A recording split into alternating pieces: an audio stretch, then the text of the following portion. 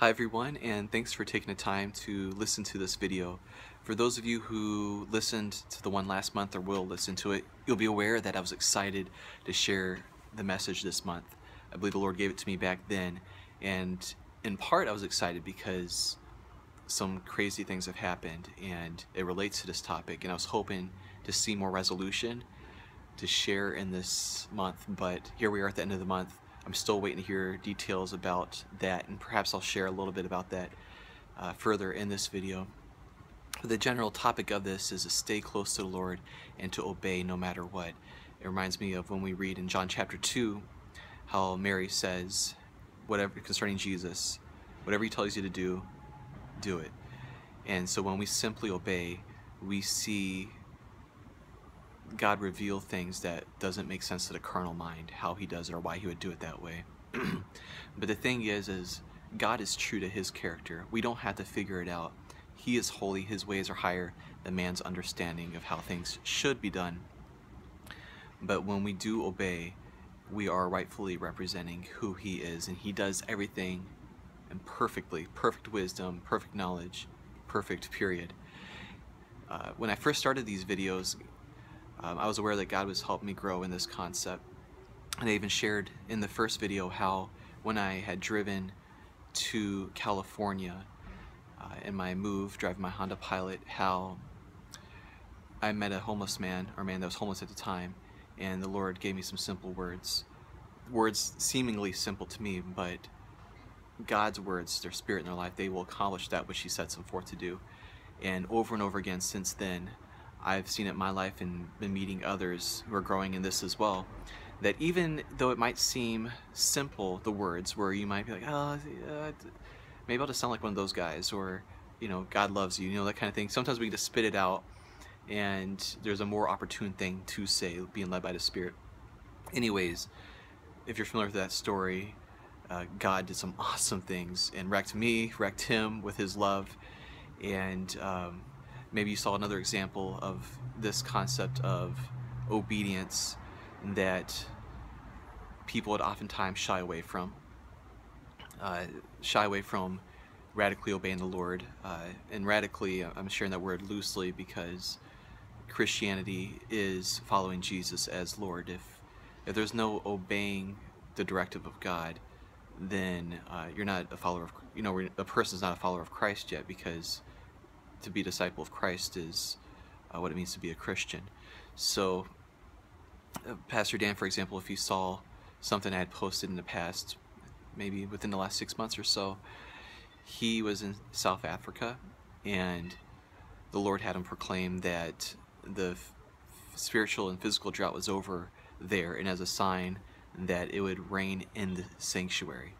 And he's saying this in front of a group of ministers who are used to the Spirit-filled ministry, signs and wonders, but they're like, I think you maybe went a little too far on that one. Sometimes people, they get excited and they say things that the Lord isn't saying, and that is wrong, absolutely. In this case, he was obeying the Lord, though, so a few days later when a conference actually starts, he calls down the rain out of obedience, and it floods outside, but inside briefly, though it continues to rain outside, it drizzle, or actually I shouldn't say drizzle, drops of rain are falling on the leaders in a straight line in that sanctuary. A great example of whatever God says is to do or to say, simply do it, because he knows what he's doing. I had an opportunity recently that really helped me grow. I believe I've also shared in one of these videos. Sorry if I haven't. But with my desire to go as far as possible through the Lord and to be amongst the vessels here on earth that are participating with God to see this great move of God here on earth, he had let me know something along the lines of that I will not be understood, which led me to further understand I have to be willing to not be understood, to not fit the status quo. But of course, God is not contrary to his own holy character, his own holy name. So of course it'll be of the Spirit of God, but it will not fit man's current rhetoric or traditions or understanding of what ministry should be, for example. So I shared an example of simply obeying what God says to say, And this pertains to really whatever God says to do, we should do it. That can be God says to say something to somebody.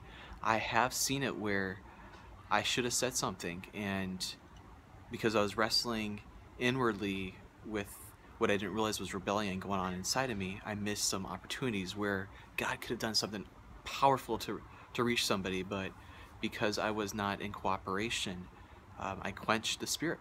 And the Bible says, despise not prophecies, quench not the Spirit, grieve not the Holy Spirit. Doesn't mean that he's leaving, but we can resist the Holy Spirit.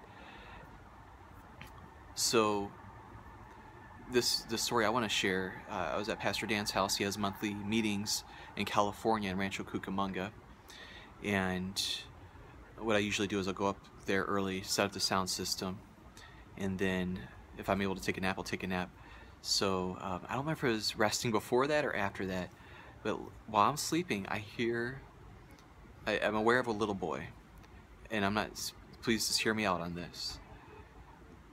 And the little boy says, "My heart is very fast," or something like that. And you know that Kelly and I are having a baby boy, and so my first carnal reaction is like, "Oh no, is my little boy unhealthy? Do I need to pray for his heart?" But I was like, man, I don't bear witness that that's my son. That presence, there's a knowing inside that that's not my son. So I pray, but I'm still like, okay, I had the experience, and this is a good way to handle it. I had the experience, and Lord, I'm doing what I know to do with it, but I'm not going to go say I was talking to a little boy. You know, a lot of mistakes happen out of things that are meant to be symbolic. Visions entirely can be literal, and they can also entirely be symbolic. So it's important that we remain in fellowship with the Lord on how to proceed once we have that which we call a spiritual experience or a supernatural experience, to speak in our current lingo here. Anyway, so I kind of just let it go and proceed with the worship service. And this is an example again of just simply obeying the Lord. It reminds me of earlier in my walk. I would have times where I want to go to the store, but the Lord's stopping me. And then I'm literally like, I feel like I'm at the starting line just waiting for the moment to go. And sometimes it would be a while. But then when I go, right at the opportune moment, I'd run into somebody where I'd have a great opportunity, usually somebody from the past, right at the right spot at the right time where I could share the gospel with them. That's really, there's a lot I could share about that. But so what I'm getting at is this concept of obeying, the vulnerability. Sometimes we're so used to having so many obligations that it's not even on our mind to be vulnerable, to obey at every moment. And so I've been intentionally trying to go back to that place, especially after having a wife and a daughter, and having responsibilities that I don't even have to question. Am I going to church Sunday, for example? I serve there. Of course I'm going. But it's good to, again, be intentionally in fellowship with the Holy Spirit. So anyway, so I'm trying to leave. It's a late night. I have church the next morning. I've picked up the sound equipment. I'm ready to go home. I know, by my understanding, I should say, I'm planning on going home so I can get some rest and be strong for the next morning, but I'm withheld from going. So this is a good example of simply obeying. And then, out of that, once I take that moment to obey and I go to that right spot at the right time, this lady shares how her little boy has a very fast heart. And to be honest, for those of you who are aware of me, this is not a surprise, but there's things that I desire to grow in. The Bible says earnestly desire spiritual gifts, especially that you might prophesy. So, and if we ask anything according to his will, this is from 1 John now, he hears us, and if we know that he hears us, then we know that we receive whatever we've asked of him. So if you want to grow in whatever God says he wants you to grow in, such as I quoted from 1 Corinthians, spiritual gifts, that's a good desire. So God wants you to ask for it. So anyways, I've been, by God's grace, he's caused me to desire to grow in spiritual gifts. So I do recognize at the same time, though, that out of tradition, people are used to having experiences, in only certain experiences, I should say, certain administration, or ways the Holy Spirit's working, I should say. And so when something's outside that box, understandably, they can be apprehensive, but if they take a moment, they can realize, if they bear witness, if that is the Spirit of God. at work. So we should not be quick to speak against things we don't understand. So understandably, this is a different kind of thing where, and I've had different kinds of experiences like this, but I've realized that not everybody, it's less common that people have had these experiences, and I understand also that he's working it in me to share with others so he can prepare others. So anyways, I have this experience, like I shared. I hear a little boy's voice say that his heart beats fast, and now at the opportune moment, this lady shares that she has a little boy, really little boy, just like from my dream, vision, whatever you want to call it. And I took that as, okay, well, I don't believe that God would show that to me if he was going to do nothing about it. Same thing if you're praying for somebody. You might go forward and lay hands, and then don't just say your quick, rhetoric, but go in faith and also proceed, like just be vulnerable before the Lord, trusting he's doing it. There's been times where I pray and I go to lift my hand and the Lord stops me, and that excites me because that encourages my faith to say the Lord's doing something. He's not done yet. And so and especially if they're willing to be still and let the Lord bless them, they'll see a miracle. So she's not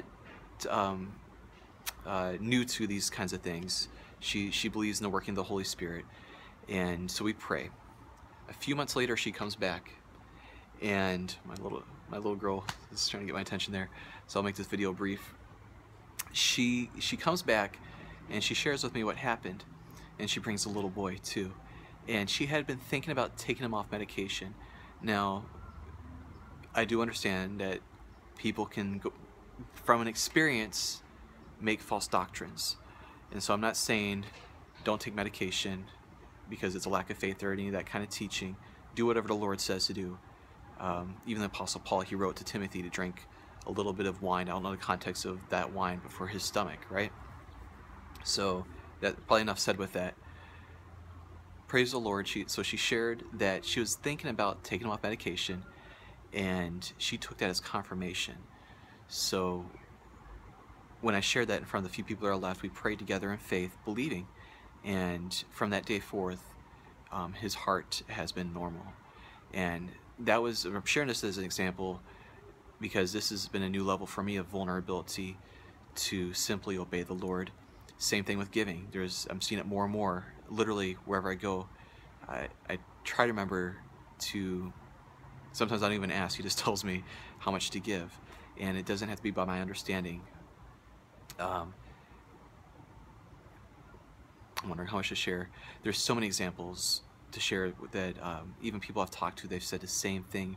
It's just a theme coming around me, and it's an encouragement like, yes, there's something the Lord's trying to teach his people regarding this topic of when God says to do something, simply obey. You may not understand why. You may not even see the results. And praise God for those times that we do get to see the results. But let's say you have a bad feeling about driving. That's a great example of just wait. You don't have to figure it out. You don't want to find out why you should have obeyed in those kinds of examples, or in those kinds of times, I should say. So this is my encouragement to you. This first, if you've never asked to walk closer to the Lord like that, it doesn't mean he's further away from you, but in your own heart, in your own faith as well, to believe that he really does care about what we call our minute things. A lot of times we can get against his religious rhetoric to say, oh God, it's religious if you think God cares about what you wear. I've seen it where obeying the Lord with what I wear opens the right doors. Where I go to eat opens the right doors. Where I go to grocery shop, like I shared, trying to go to a grocery store but God's withholding me, or trying to leave a grocery store and God's withholding me.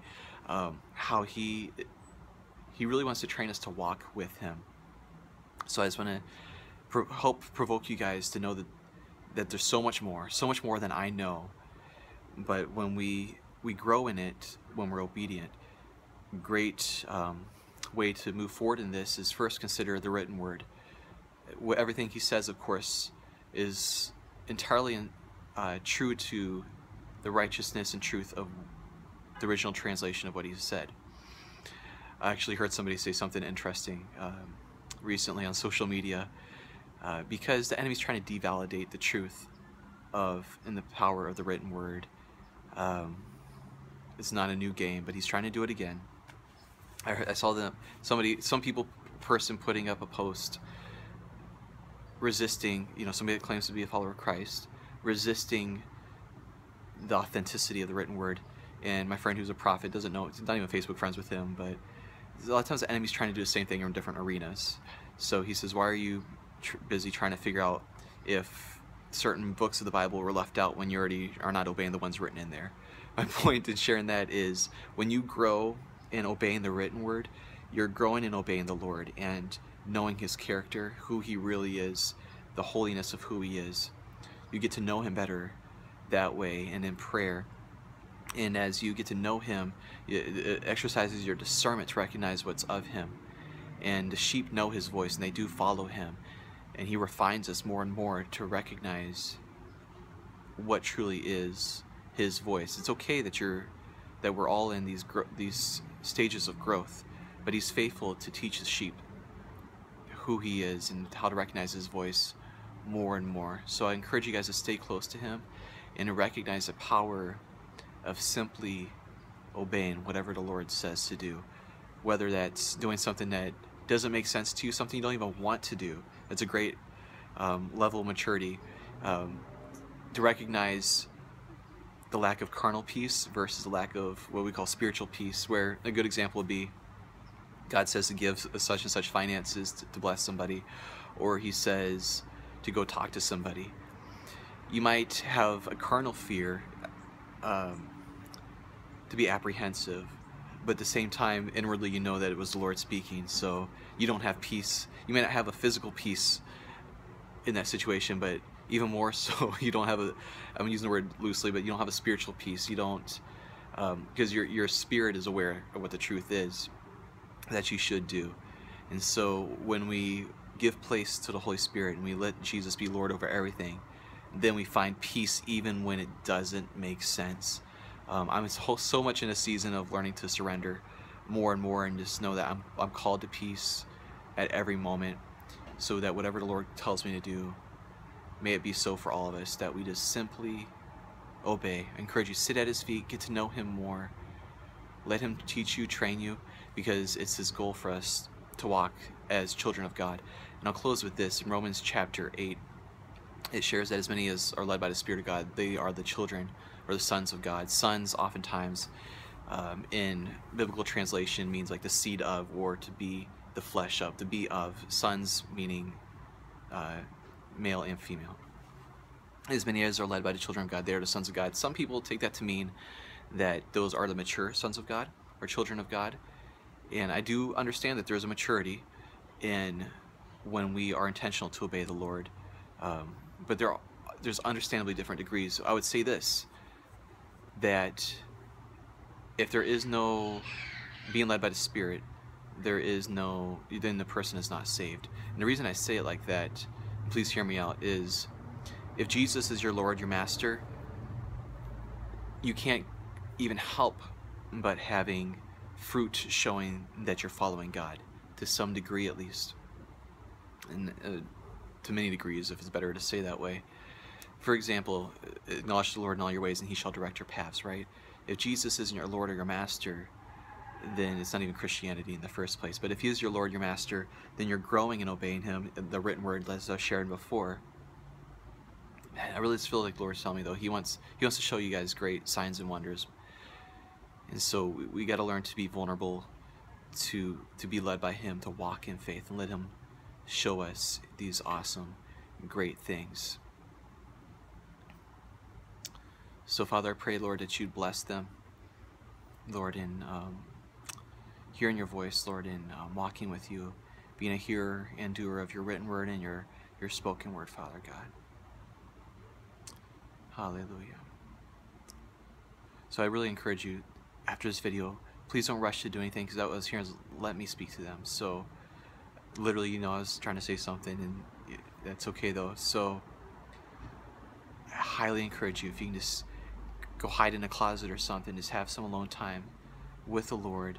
Let him confirm to you the truth of what he wanted you to hear through this, because he truly wants us all to go deeper in walking with him. God bless you.